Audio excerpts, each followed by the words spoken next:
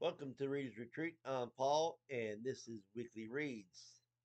Today is August 1st. It's a Tuesday, and I got four books. I picked out four books for this week, and usually I only pick out two, but this week I'm picking out four, and I'll explain why.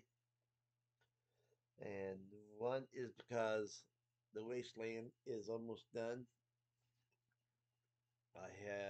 I'm on page 330. There's only 609 pages in here, so I am over halfway through with this book, and I'm hoping to get done with it sometime this week. So that's one reason. And the second book I'm gonna pick up is Dead Weight. This is based on a true story. It's by Pat Humphries, and it's a very thin book. There's only 200 and some pages in here. Let me make sure.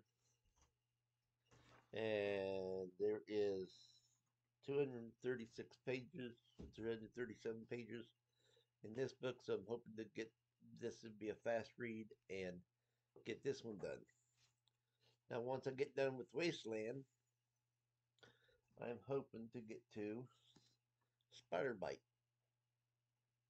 and we'll see if I get to that. That's Jennifer Eastep, and she is an awesome author, but I haven't read the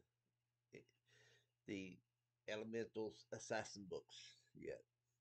So that's what that is. And then the other book I picked out for this week is James S. Murray and Darren Weremouth's book of Liberation.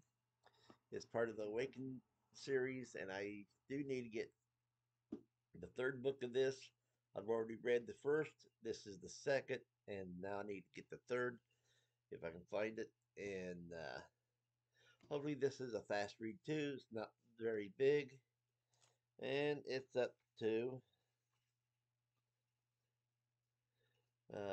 242 pages.